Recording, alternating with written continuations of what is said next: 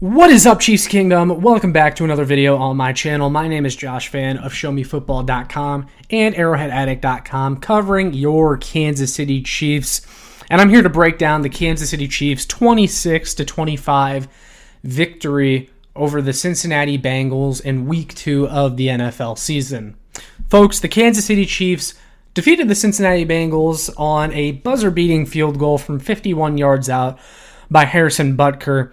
And I need to start off by saying that this is a good win over a good team. Yes, the Bengals struggled in Week 1. Yes, they did not look particularly great today either. But the Bengals are a team that is a current rival of the Kansas City Chiefs. Rivalry games are always tough, the same way that divisional games are always closer than they should be when you look at the two teams on paper. The Cincinnati Bengals are still an incredibly talented team with a really good quarterback at the helm, and they've given the Chiefs fits throughout the years. And to be 2-0 through the first 2 weeks of the season, after facing two very good teams in the Baltimore Ravens and the Cincinnati Bengals, that's an accomplishment. I mean, this could have gone a lot worse for the Kansas City Chiefs, but right now they stand at 2-0, and that's a very good thing with this difficult stretch in the Chiefs' schedule to begin the season. I think it's good that the Kansas City Chiefs were able to win this game despite a not-so-great day from the offense and a not-so-great day from Patrick Mahomes. We had another very uncharacteristic game from Patrick Mahomes. However, it's still very early in the season, and as I said, the Cincinnati Bengals are a team that's given us fits. However, that mental block that remains with this team every time they play the Bengals is driving me a little crazy, because there were a lot of times where Patrick Mahomes made a terrible throw, and it's like, come on, man, you're better than that. You know, like you have to be better than that. You expect more out of your superstar quarterback. And then the other main issue is that the Chiefs really didn't get any production out of their pass catchers outside of Rashee Rice. Travis Kelce didn't do much. Xavier Worthy didn't do anything. And we still need to give those guys the benefit of the doubt for right now. I'm not saying any of this to freak people out, or I'm not saying that it's going to be a long-term issue, a long-term concern, but it could become one, because we all know that Hollywood Brown is probably now out for the entire season. And he was a big free agent veteran addition to this wide receiver room that was supposed to be a target that Patrick Mahomes could go to consistently. He was supposed to be a reliable target, and now he's not there. And this is kind of what I was afraid of, where Rashee Rice is really the only guy. Like, he's the only guy in the wide receiver room that can be relied upon. And even Rashee Rice couldn't be relied upon until the latter half of the 2023 NFL season. But this is kind of one of those things that I'm going to be watching going forward now after this game is, can this team consistently get production out of its pass catchers outside of Rashee Rice? Travis Kelce was quiet, and I think Travis Kelce will come along eventually, but here's the thing. We were trying to avoid this again. We were trying to avoid a situation in which Travis Kelce needed to have a great game in order for the Chiefs' offense to succeed. And we're kind of starting to lean on him again. He's 34 years old, and I just think that's unfair to him. That's why you brought in Xavier Worthy and Hollywood Brown. Now you're down Hollywood Brown. And then that is a good transition into my next point, is that Isaiah Pacheco, after this game, Mike Florio of Pro Football Talk said right before Sunday Night Football that the concern for Isaiah Pacheco is a potential fibula, an injury to the fibula bone in his leg. And there's a clip going around social media right now where you can see Isaiah Pacheco get bent back on that play that he got injured. And all I'll say for right now is it didn't look good. And that I'd be very surprised if Pacheco didn't at least go on IR. That's just kind of how the injury looked. And he left the stadium with crutches and in a walking boot. So here's the thing.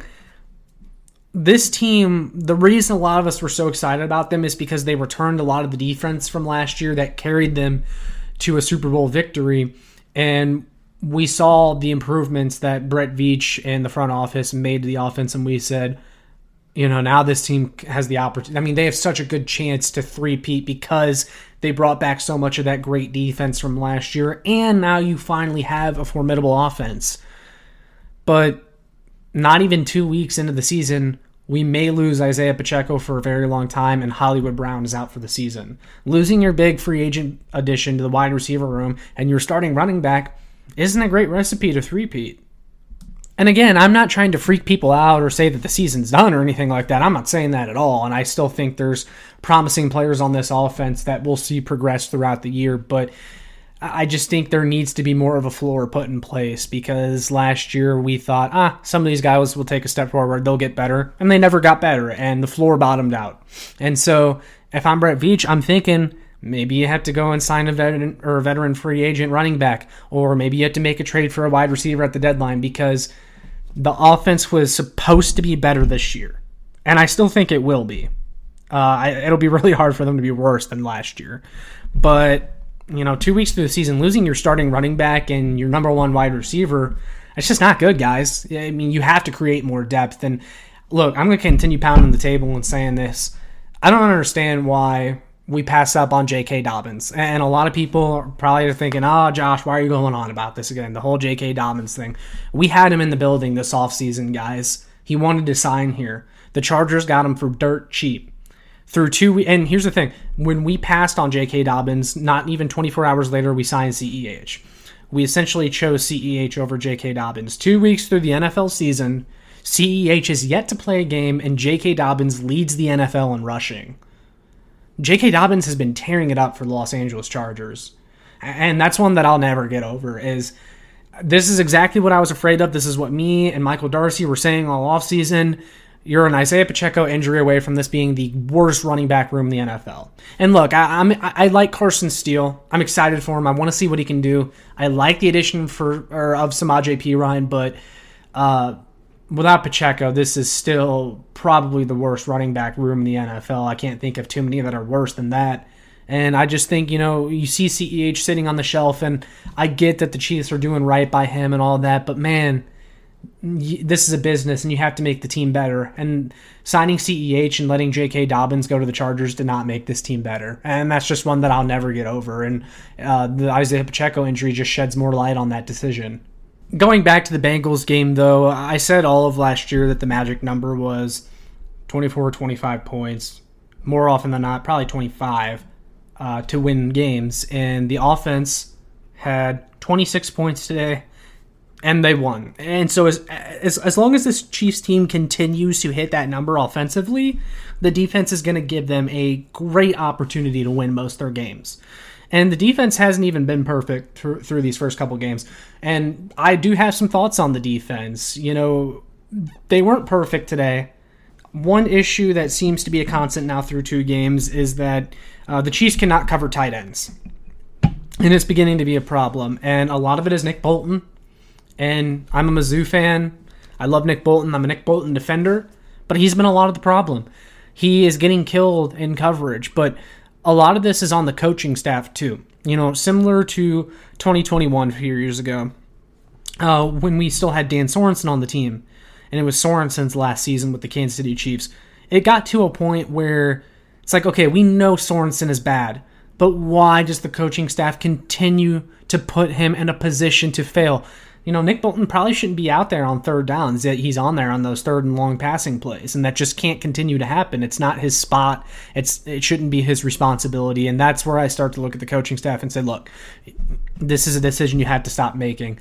Nick Bolton can't be out there in coverage all the time. And the loss of Willie Gay, that's where it's kind of starting to show up a little bit, because Willie Gay did have some of those coverage responsibilities, and he's a lot better than Bolton in coverage. And Willie Gay never really reached his ceiling here, I thought, but he was still a hell of a lot better than Bolton in coverage. That was one of his strengths. Bolton needs to be more of that mental processor in the middle of the defense who can play downhill, come in on rundowns. That's what he is. And I think the Chiefs are trying to make him a little bit more than that, and that's a concern. I also think that the pass rush now is something that we can start talking about. Chris Jones needs help. I don't see the edges winning enough of their blocks. And that's what allowed the Bengals to get a lot of big chunk plays today. And it's just something that has to get better. And sometimes the Chiefs pass rush has started out slow before, and then it starts to kind of heat up as the season goes on. And we are going to get Charles Omenihu back at some point, but it's still going to be a little while. And I would maybe be looking to bring in additional defensive end depth too. We're seeing what Cam Jones has, because we haven't quite seen him yet. But, I mean, Felix Anudike-Uzomah, Mike Dana, George Karlaftis, they're not doing enough right now. And we're back to a position where Chris Jones is being asked to do everything, and that's unfair to him. It's unfair to Chris Jones the same way as it is to Travis Kelce.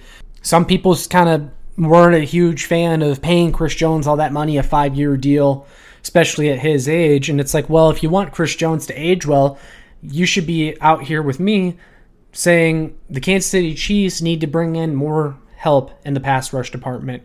Chris Jones can't do it all himself. And as he gets older and starts to get towards the end of that contract, you want to give him more help. So pass rush wasn't great.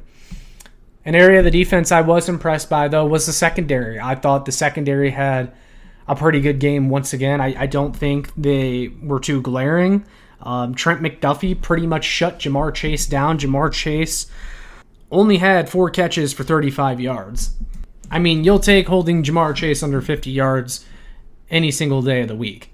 All in all, I think the defense is doing enough right now. Yes, I have some complaints here and there. Yes, you have to be able to cover tight ends better. The pass rush needs to get a little bit better. At least there's help coming in the horizon, though, for the pass rush. You know that Charles Omenihu addition is going to be coming at the midway point of the season, so I can at least hold out until then before I'm super harsh about the pass rush, although I'd like to see more. Most of my complaints from this game have to be about the offense. I mean, even Patrick Mahomes said it after the game that they didn't play a great game offensively. But another issue, and it's a big one, is left tackle. Kingsley Suamataia was probably the worst performer today out of anyone on the team. It was the second game. He looked okay against the Ravens, not great, and then today he just looked bad. But this is why I've never been a fan of starting a rookie left tackle. These are just kind of the results you get whenever you start a rookie left tackle. Unless it's like a top 10 guy in the draft, this is usually what happens. The rookie left tackle is going to struggle. And I was always kind of skeptical of the idea that a rookie was just going to come in here and play good enough for you to win a Super Bowl. That is a position where if you cannot get a guy good enough, it makes it extremely tough to win a Super Bowl. And right now, the left tackle play that the Kansas City Chiefs are getting from Kingsley Suamataia is not good enough to win a Super Bowl. Of course, that doesn't mean that it can't be, by the time that the Chiefs reach the playoffs. It's not to say that he can't get better, but today was unacceptable. But I just also think that's the results you get when you put a rookie against a guy that had 17.5 sacks last year. Trey Hendrickson is really good. And that's just kind of the result you're going to get. But yeah, Kingsley got whooped up on today, guys. And they didn't really give him much chip help. That was something that I was a little bit disappointed in the coaching staff for. I think eventually on that last drive, though, they put in Wanya Morris, but even Wanya Morris wasn't much better, and then he got an illegal hands to the face penalty that took away the Rashee Rice catch on 4th down that would have given them a first and made things a little bit more difficult, a little bit more interesting. And then, of course, the game came down to the penalty, which we'll talk about in a second. But a little bit more on the left tackle situation. If I were the Chiefs, I'd have Donovan Smith on the phone tomorrow because I just can't. I don't think you can do this because then you risk Pat's health too, and that's a big thing. It's not that Kingsley can't get better and that he won't get better with more snaps, but we're talking about Patrick Mahomes' health being at risk, and then at that point, we have zero chance at a Super Bowl. So yes, if I were the Chiefs, I would bring in a veteran tackle such as Donovan Smith, who played decent football for you in 2023, not that long ago, and of course, it'd take him a little bit to get up to shape, and you'd have to get him into practice and stuff. But, I mean, he's been sitting at home getting his body right, so if I were the Chiefs, I'd heavily consider it. And I tweeted this out after the game on my Show Me Football Twitter account, and it's great to be 2-0, as I said at the beginning of the video, but there's 3 long-term concerns that I have for the Chiefs, and that's wide receiver, defensive end, and offensive tackle. And you could probably throw a running back in there now with the Pacheco injury. Because at the time I tweeted that, I wasn't sure how severe it was. But those are the 3 long-term concerns. And what really irks me is that we could have said that for the past 5 years. Like, it's always those same 3 positions that continue to be an issue for the Chiefs. No matter who they seem to bring in, no matter what moves are made in the offseason, no matter what the coaches say, the top 3 needs on this team seem to be wide receiver, offensive tackle, and defensive end. And I just wonder how many more assets do we have to throw at these positions before we just get it right. And one more time, I'll reiterate. I'm not saying that Kingsley Suamataia isn't it and that he's a bust and that he won't work out. I'm not saying that the Kansas City Chiefs wide receivers are going to be like this all year. Maybe they bring someone in. None of this is final. None of this is written in stone. But those are long-term concerns that I have that I'm gonna reserve judgment. And yeah, this is something that I said over the offseason, but after watching the Chiefs win a Super Bowl, after how bad the offense was, last year, after watching them win a Super Bowl in 2019, no matter how bad that defense was, after watching them win a Super Bowl, after getting into dogfights with the Broncos and Texans at the end of the regular season, the Chiefs have earned the benefit of the doubt. So I'm not here to freak out. The Chiefs had the benefit of the doubt for me that they're going to figure things out and clean up a lot of these mistakes that they're making. But I have to call it how I see it, and these are things that I'm going to be watching going forward. But ultimately, 2-0 after playing two very good teams, you can't ask for much more than that. Last thing before I sign off, the penalty at the end of the game, the pass interference that was called on the Cincinnati Bengals. Of course, it's drawing a bunch of controversy again because the Chiefs always seem to end the game on a controversial call from the referees. But once again, I think this conversation is getting to a ridiculous point where, okay, it was pass interference. Like, if you watch it, it was pass interference. The defensive back played through the back of Rashee Rice and got to him before the ball arrived. By definition, it was pass interference. But people are complaining about when the call is being made. And, I even saw a tweet from Jeff Schwartz saying, I understand why you don't want it called in that situation. It's like, well, hold on a second. So you're saying that it shouldn't be called because of the time in the game?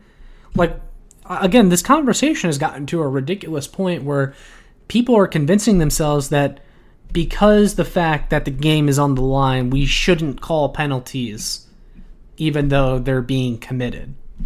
This makes zero sense, guys. Come on, it was a penalty. It was a pass interference, and that's why the refs called it. I understand your frustration that it was called at the end of the game, and I understand people's frustrations that the refs don't seem to call pass interferences all the time when they do occur. But the fact of the matter is it was a pass interference. And how come no one's talking about the fact that the Kansas City Chiefs did convert the fourth down the play prior, but then the Bengals were bailed out by a hands to the face call that could have easily been missed, could have easily gone either way. That's why this conversation is just ridiculous to me. I don't really care that much. When you're this successful, people are going to find things to hate on your team for. They're going to find excuses, and that's just what it is. So, yeah, those are my thoughts on the Kansas City Chiefs defeating the Cincinnati Bengals 26-25. Let me know what your guys' thoughts are down in the comments. What did you think of this game? Do you agree with me, disagree with me on anything? Do you guys have any long-term concerns coming out of this game? Would love to hear from y'all. With all that being said, make sure you like, share, and subscribe so more Kansas City Chiefs fans can find this. And make sure you check out my work on showmefootball.com and arrowheadaddict.com for more. I'll see you all in the next one. Go Chiefs!